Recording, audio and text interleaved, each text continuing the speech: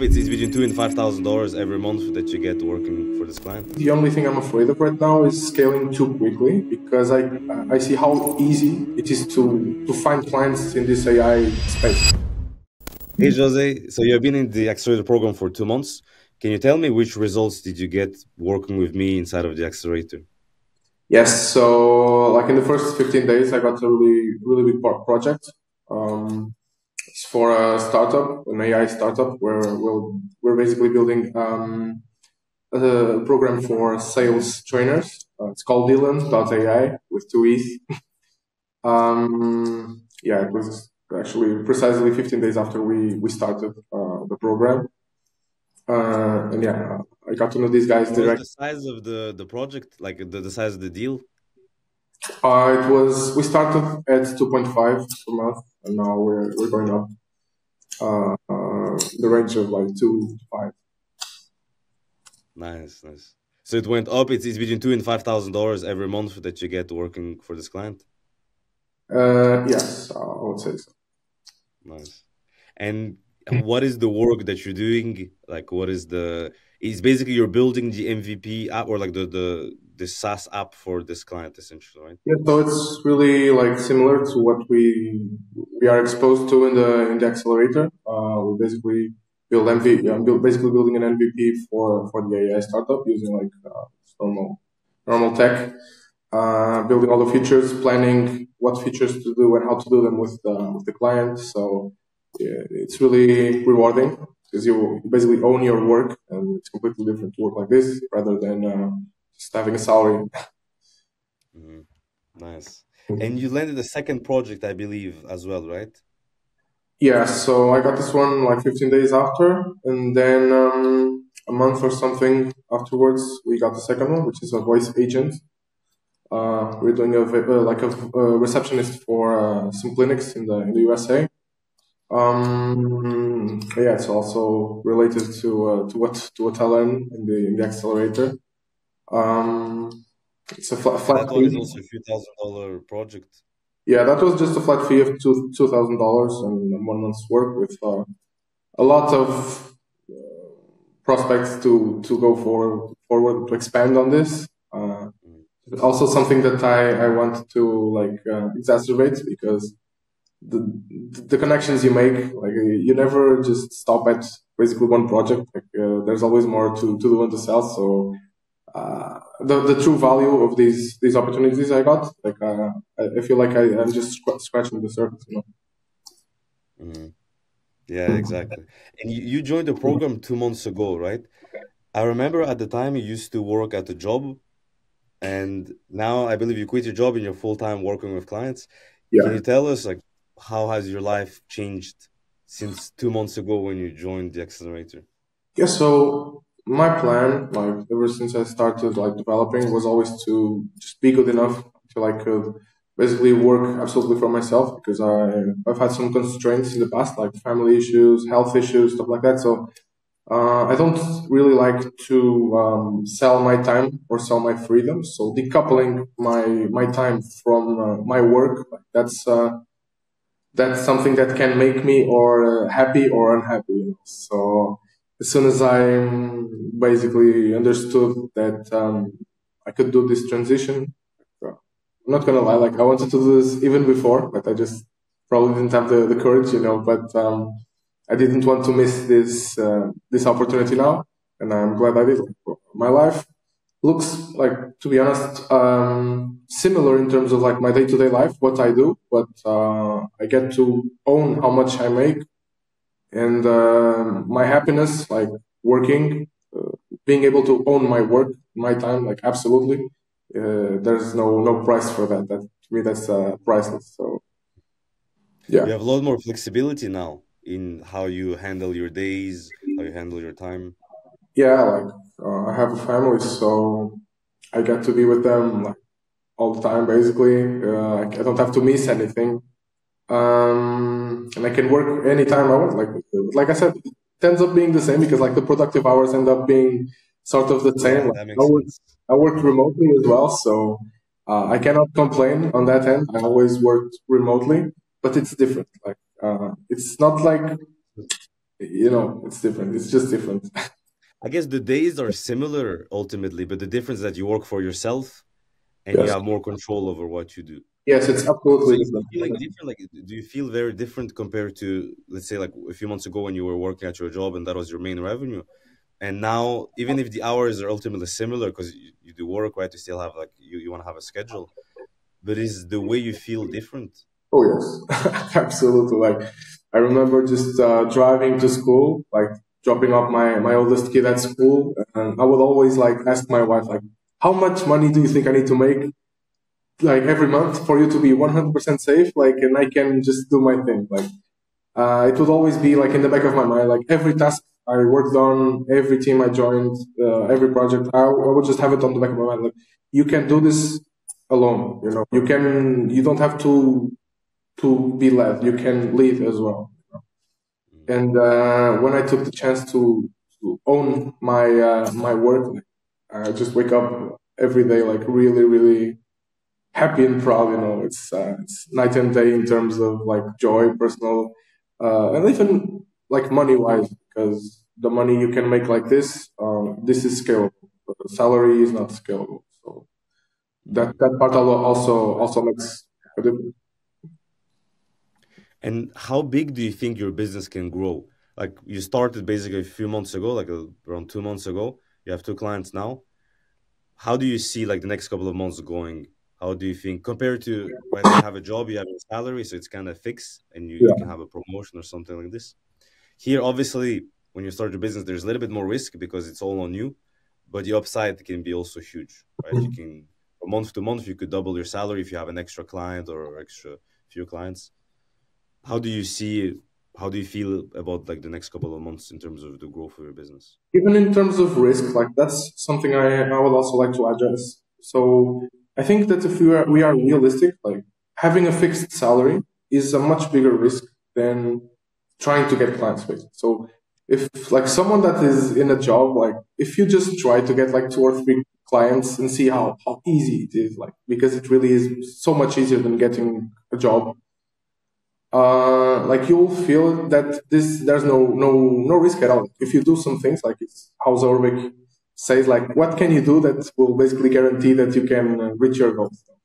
You can create a plan to basically make sure that there is no risk. And like in terms of growth, like from the clients I got, like honestly the only thing I'm afraid of right now is scaling too quickly, because I see how easy it is to find clients in this AI space. Personally, like I'm more in the automation like agents space, and like I've sold agents in birthday parties, like everywhere basically. Like you just need to reach out to people, and you will see that everybody wants this and needs this. There's a lot of money being put into this, so I just need to basically have some people to help me so I can scale this to infinite. Like I don't see a limit on how much I can make on the business side. So I would say that Exactly. yeah, And I love what you said about like the risk of having a job versus the risk of starting like your business offering AI services is with a job, if you lose it, that's it. It's your 100% of your source of income is gone, right? If you lose the job. The job is a bit more stable because every month you know the salary. But if you lose it, that's it. All your income is gone. If you have a yeah, business with multiple clients, you will need to lose every single client for your income to go down to zero. And yeah, ideally, if you scale a business, you have multiple clients, that's like multiple salaries coming in your bank account. And you would yeah, have to lose all of them really to be at full risk. So I like exactly. what you said. And exactly right now, for the next few years, the opportunity is just insane. Because everywhere you go, like every business out there, they're looking to add some AI automation, some AI agent, and most of them they don't know who to talk to. They don't know who can do Yeah, that for like them. that's exactly true. Like I was just remembering, like even yesterday, like I went to a clinic just for a health checkup, and they asked me what I did. I just said I do like AI agents. They're like, "Oh, we need you." Like, okay, do you have money? I can give you whatever you want. So basically everybody wants this. Like everybody, like I feel like everybody on the back of their mind, like especially business owners, like they feel like they're missing out, and they need somebody to like teach them how to write and get the competitive advantage that AI can give them. So Mhm. the work itself, like the development itself, is nothing special. But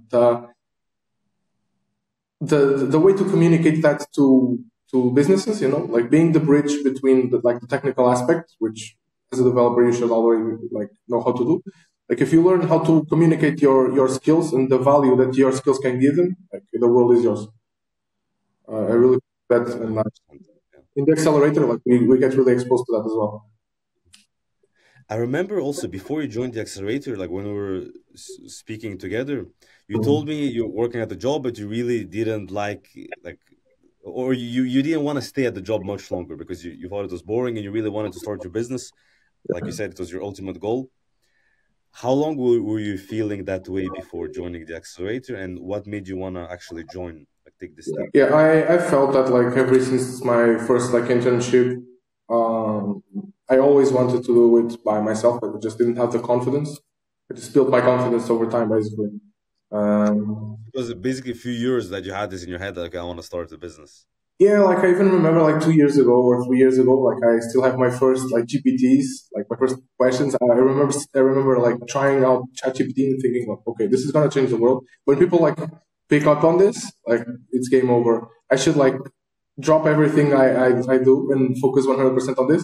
And 1 year passed, 2 years passed, and I saw the people that did what I should have done, reaping the fruits of what I could have like reaped for myself. So I didn't want to do it again. Like I refused to just miss on this opportunity, and I just took the chance.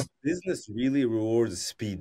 That's something big, like in business. Like speed is like the people who act fast, they see opportunities, they jump into them, like they reap usually most of the rewards. Yeah. Speed is as soon as you see an opportunity going.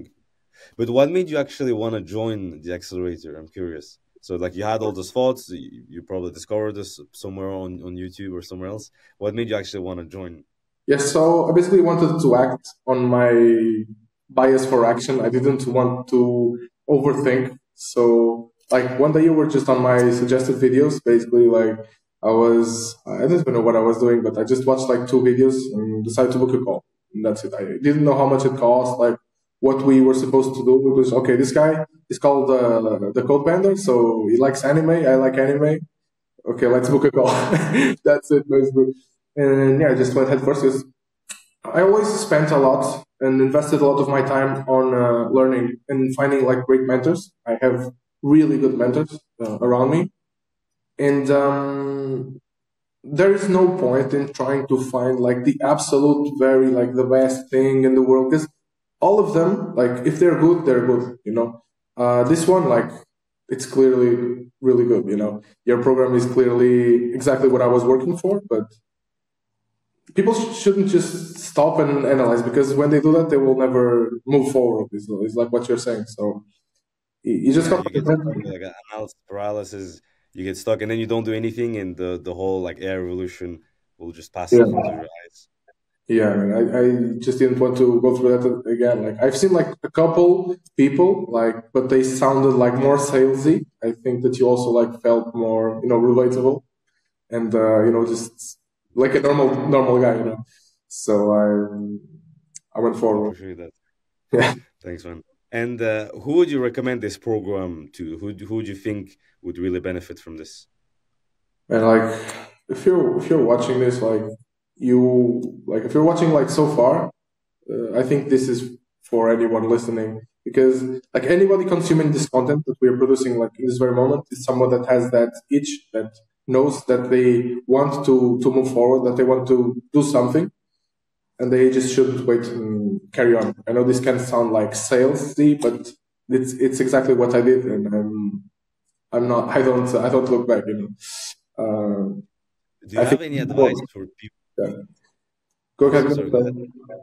No, I was just gonna say that this is for anyone that wants this. Basically, there are a Like lot of smart people. any developer who wants to monetize their skills, Yeah, start like a business in this AI revolution, basically. yeah. Like this is the best time to be a developer. Like I see all the time people crying like, "Oh, this is really bad. Oh, we're gonna get replaced." Who knows how to pilot this better than developers? Like nobody.